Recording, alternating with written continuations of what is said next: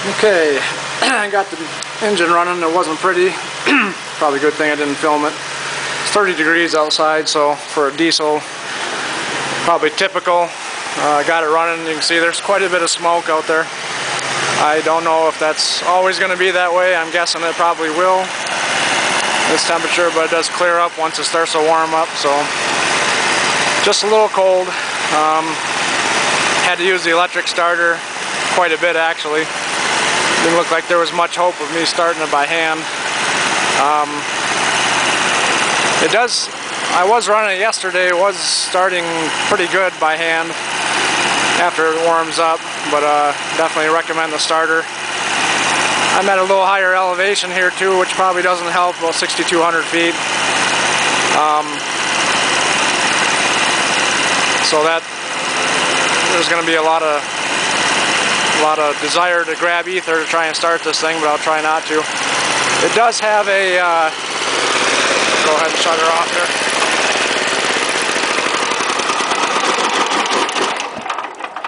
there. It does have a glow plug on it that heats the intake air.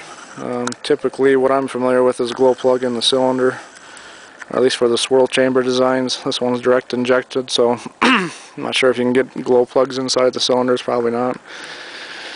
But it'd be better, I think, to have it inside the cylinder. At least it just seems like it would be. But I didn't try the glow plug. That may make some difference of starting. It can only help, I guess. But anyway, it was running. Let me go ahead and start it up again by hand. Maybe it's warm enough. I didn't run it very long. Just set the fuel up here a little bit. It actually starts pretty good. A little bit of fuel. You don't have to put it on the full setting. And then I guess what you got to do is pull it till you get in the compression stroke, and then open up the compression, decompression. Let's see if this thing will fire up.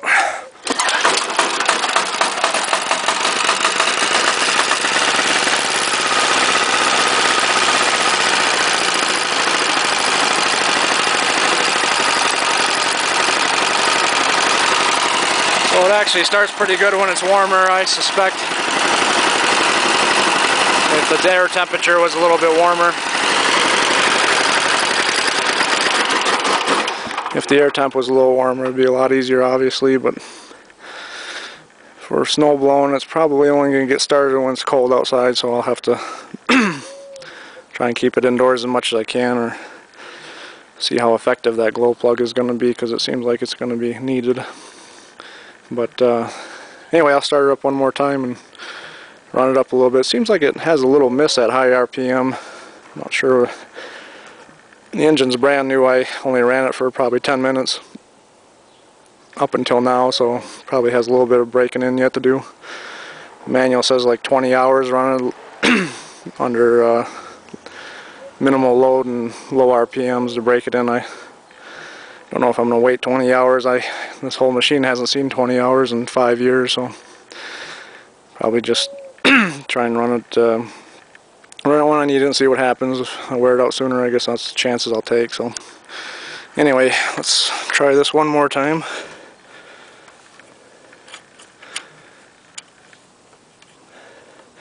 Don't need to set too much throttle. Compression stroke, compression release.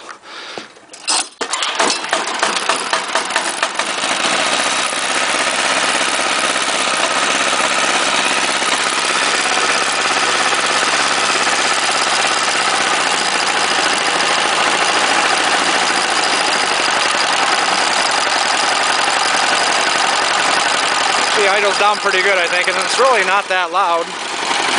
It's not much, doesn't really sound much different than the gasoline engine. I'll make sure my clamps are staying on, which they're not. Tighten those up a little bit.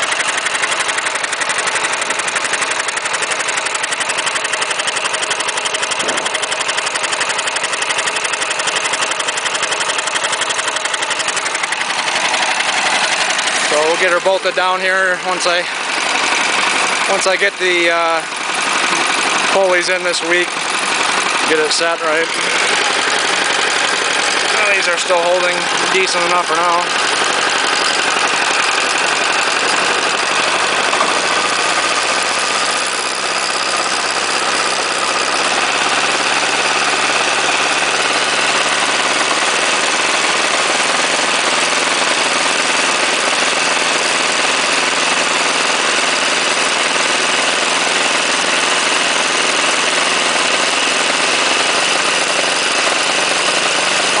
There. Not sure what that's all about.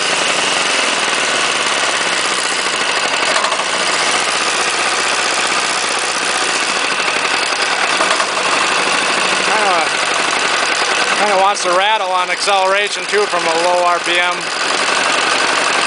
Not sure if I really like that, but I'm not sure what I can do about it either.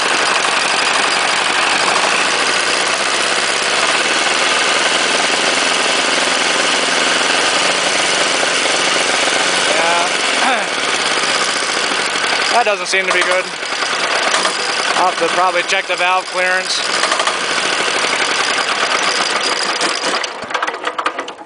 Yeah, that's doesn't seem to be quite running right on a high RPM. Not sure if that's a break-in function or what. Again, probably thinking valve clearance maybe.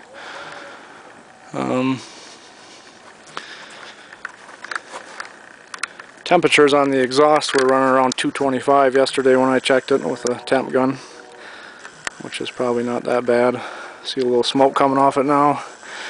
I did see one of these engines get really hot on a generator on YouTube, and so I don't know if the guy didn't put oil in it or what happened, but hopefully that's not a common symptom of these engines. But anyway, that's where we're at. We'll shoot another video once we get her done. Probably be a couple weeks, and that's even if I can get it done, but keep working on towards that. See you next time.